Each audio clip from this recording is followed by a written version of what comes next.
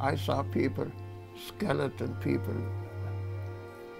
I mean, 80 pounds, 60 pounds. They were nothing but bones. Couldn't breathe. That was the worst part. And for months and months, no light, no nothing. Just work, work, and work. I'm getting very nervous just talking about it. Something to drink? Hmm? You want something to drink? No, I'm okay. What were you saying? I'm getting nervous just thinking about it. I know that the next few days I'm going to have sleepless night. Every time I talk about it, I get very restless. I see back all those things. As a human, you cannot describe what the German did to the human being. They humanized us, like I say, like an animal who had to work like a slave. I see myself like a slave. There is a very small space between humanity and animal. Very, very small.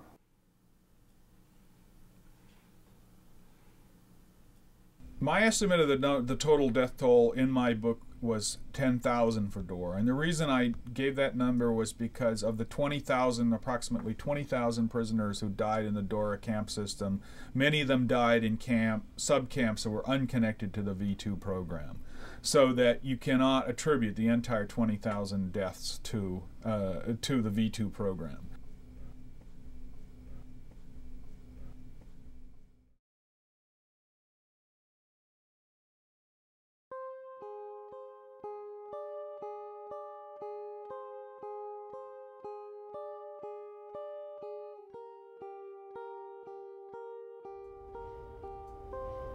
When I was growing up, von Braun and his rocket colleagues were the so-called good Nazis.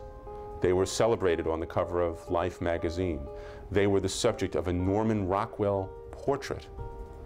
And there was always a little nervous giggle when von Braun was mentioned. He is referenced by intimation in that great Tom Lehrer song about launching rockets into the air. But these were the good Nazis. These were our Nazis. Who would have thought that even the good Nazis, our Nazis, were involved in Nazi crimes, that they were Nazi criminals? Did you ever see von Braun at Peenemünde? Sure, we saw von Braun. We saw von Braun, we saw Himmler, we saw Goering. They all came to see the ultimate weapon.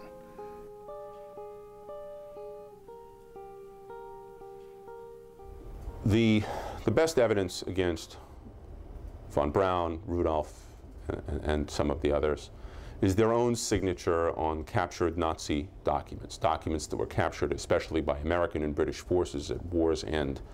And those documents we have in significant numbers. The decision to use the forced labors, the concentration camp inmates, was a decision by primarily Himmler and with him also Speer, and they decided that one should use the captive inmates and should use them to build, to manufacture the rocket in the Mittelwerk, in the underground factory. Von Braun tried to dissuade them. In von Braun's case, you've got his initials and his signature on documents relating to the selection of concentration camp inmates to work on particular projects in which he had a special interest. You have both Rudolph and von Braun at a meeting with the SS on the subject of taking more captives in France and bringing them to Germany to work as concentration camp inmates on the V2 program.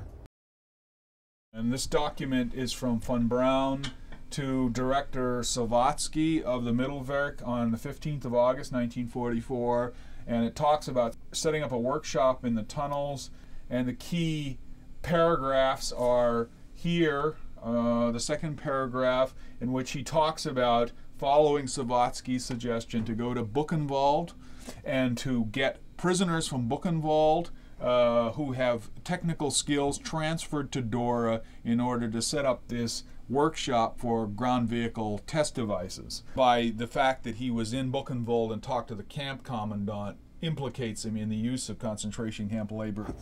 This is a document from August 2, 1969. It's just about 2 weeks after Armstrong and Aldrin landed on the moon. And it's a letter from Wernher von Braun, signed von Braun, to Major General Julius Klein, a retired U.S. military officer. But the most interesting part of this Apollo 11 letter is the PS. And in the PS, von Braun acknowledges that he had indeed been a member of the dreaded SS. And then in the last paragraph of his long PS, he writes, "I would appreciate it if you kept this information to yourself, as I think it could only harm my work at NASA if all this were given undue publicity, particularly at this time." And then it's initialed WVB, Wernher von Braun.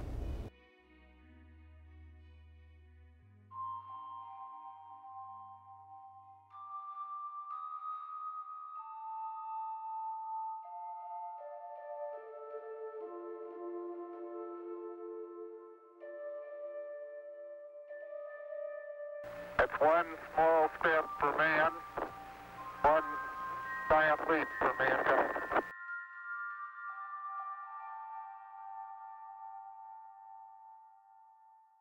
The mass production of the V2 was done in the Mittelwerk, that was about in the center of Germany, in the underground factory. The development was done in Peenemünde and the testing was done in Peenemünde. There was very little contact between the two. You a slave labor at Peenemünde? What were we? We were 400 French, 400 Russian, and I think 400 Polish. At Peenemünde? At Peenemünde. And again, as Ernst said, the Peenemünde people had really nothing to do with it at all. That was strictly a decision by the SS. Yeah. Yes, there was a small concentration camp that was set up in Peenemünde in 1943 at the beginning of the production program at Peenemünde. And concentration camp labor was also used in other production sites for the V2 program. And then, of course, Dora was created underground after the air raid on Peenemünde, and that led to the development of slave labor production on a large scale. Now, when I was in Peenemünde, I was responsible for the construction of Doppler tracking systems. And when the war ended, I was offered a job by the Army, American Army.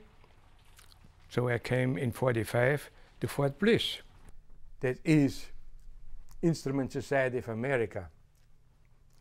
These are service medals from NASA. There, first we fired a few V2s, and then we started with development of the first missile here, that was the Redstone. One of my buddies, and Dr. Grüne, he died already, his wife is still living here. He had to go to Mittelwerk once for a week or so for documentation, or, you know. Yeah.